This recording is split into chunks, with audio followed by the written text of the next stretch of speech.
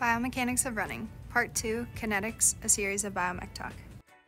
In our last video about running, we talked about mechanical objectives, and each time we have a foot contact in running, we're either trying to speed up, slow down, or maintain our velocity. Today we're talking about kinetics, or forces, which are causing those changes in velocity during running.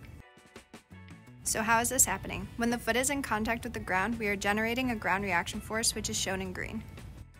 And if our horizontal impulse is more positive or pointed in the direction we're trying to run, then we will speed up. On the left-hand side, I was trying to maintain a steady state velocity, and on the right-hand side, I was trying to increase my horizontal velocity, which you can see is reflected in the change in horizontal velocity. On the right-hand side, I was able to increase my velocity by 1.07 meters per second in this foot contact, whereas on the left-hand side, I was basically able to stay at zero.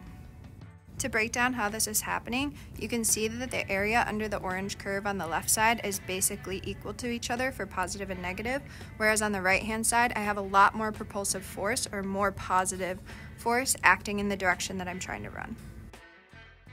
So we can increase our horizontal velocity if our propulsive impulse is larger than our braking impulse. We can stay the same if braking and propulsion are approximately equal,